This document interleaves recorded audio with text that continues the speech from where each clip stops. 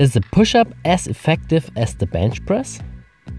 If you're into strength training, then you've probably heard the discussion whether bodyweight training or weight training is the best form of exercise. In this video we will compare push-ups and bench press on all important points. We will clear up the myths and give you the facts. First we will take a look at the mechanics. Both movements are similar in terms of shoulder and arm movement. The difference is that your hands are fixed on the ground, pushing up your body weight when you do a push-up, while it's the opposite when you do the bench press. Here you move your arms up and down while your body is fixed on a bench. This difference is the key point and affects the pros and the cons for both movements. This leads us to the most discussed point of this topic: how to progress. While you can adjust the resistance for bench press easily by adding up more weight, it's much more complicated for push-ups. You can use a weight vest, but most vests are limited to a certain weight and decrease the range of motion a little bit. It's also possible to add resistance with a partner. The partner can adjust the intensity by changing the lever and pushing more or less weight of his body on yours. The lever can be adjusted by leaning forwards or backwards with the shoulders, or by moving the feet forwards or backwards. The downside of this is that it's hard to measure how much resistance he actually adds to your push-up. One day it could be more, and the next day it could be less, and you could probably never get the exact same resistance again. If you don't want to use a vest or a partner, you can also vary the intensity with your own body weight. You can change the lever or the amount of contracting fibers to make the exercise easier or harder. To change the lever, you put hands and feet closer together or further apart by positioning your body more horizontal or more vertical. To change the amount of contracting fibers, you fade between bilateral and unilateral execution with archer push-ups or one-arm push-ups. While in an archer push-up, the straight arm gives you a certain amount of support, the one-arm push-up is the hardest progression you can do for a normal push-up, because you have to move the same weight with just one arm and half the amount of contracting fibers. The one-arm push-up is also a lot more challenging in terms of stabilization for your core and legs.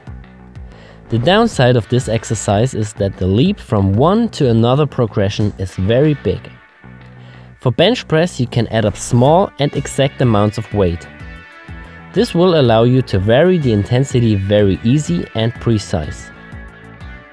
For the next point we take an eye on the width of your grip and the wrist position. No matter if you do push-ups or bench press, you can vary the grip on both exercises easily. You either place your hands wide or closer together.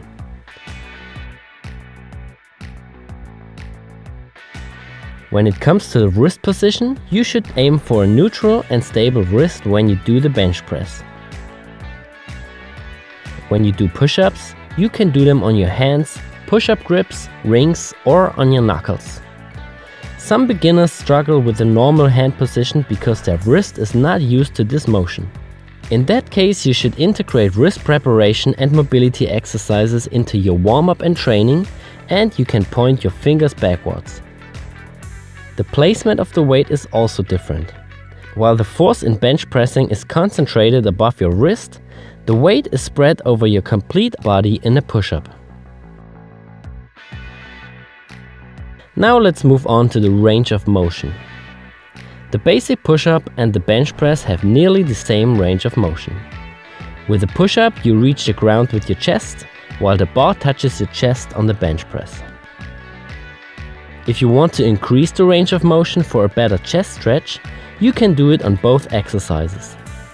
For the bench press you can use dumbbells to get deeper, and for the push-ups you can use rings or push-up grips to increase the range of motion. When it comes to the shoulder blade movement, both have similarities but also differences. The key on both movements is to bring the shoulder blades together and open up your chest. In a push-up you move your shoulder blades forward and downward in the top position, where you aim for a hollow body, while it's the opposite on the bench.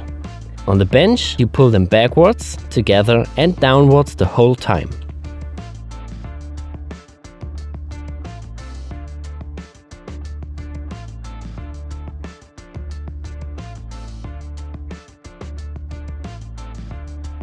This difference leads us straight to the body position.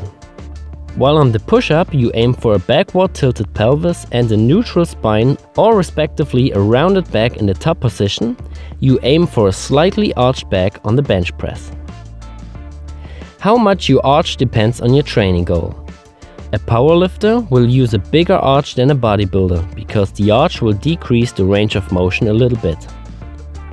The arch in general occurs because you retract your shoulder blades. This will force the body to extend the spine a little bit and helps you to stabilize your shoulder. The position of your legs will also trigger your posterior chain. When you push your legs into the ground, you engage your hamstrings and glutes, which forces your body even more to extend. But when you do a push-up, you are in a plank position, so the gravity pulls your body down to the front. That is why you activate your anterior chain to stabilize the movement. In a bench press you lay on your back and there's no down pulling force that you have to work against. The weight is also not spread over your whole body like in the push-up. It's just right above your wrist. This difference results in the different body positions. To avoid imbalances, you should aim for the right grip and arm placement on both exercises. If you choose the wrong grip, one side has to push more than the other, and this can lead to imbalances and injuries in the long term.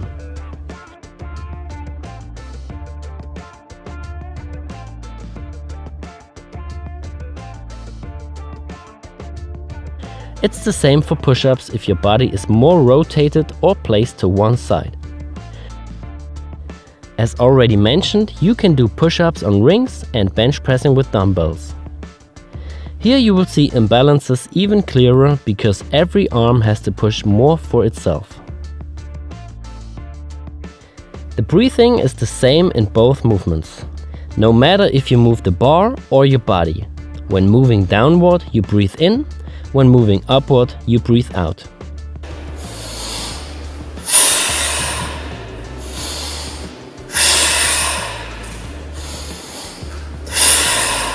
As you can see, push-ups and bench press both have their advantages and disadvantages. The best option would probably be to implement both exercises into your workout to get the most out of this kind of movement.